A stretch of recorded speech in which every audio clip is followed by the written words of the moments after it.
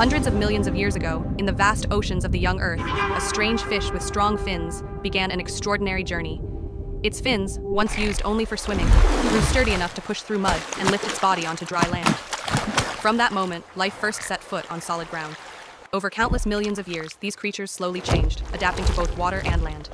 They became the ancestors of amphibians, then reptiles, mammals, and eventually, the first apes. These early apes looked more and more like us. They stood on two legs, their hands free to hold tools, their eyes brighter with growing intelligence. At first, early humans survived by hunting and gathering. They tracked animals, gathered wild fruits and roots, and at night they took shelter in cold, dark caves.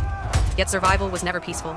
Tribes fought over land and food, clashing in fierce battles to defend their people. In this struggle, they learned unity, the power to fight together against other tribes for survival. Over centuries, humans grew stronger and wiser. They learned to build shelters from wood, branches, and animal hides.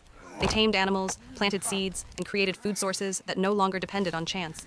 No longer trapped in the dark stone caves, they built homes, raised families, and formed the first villages.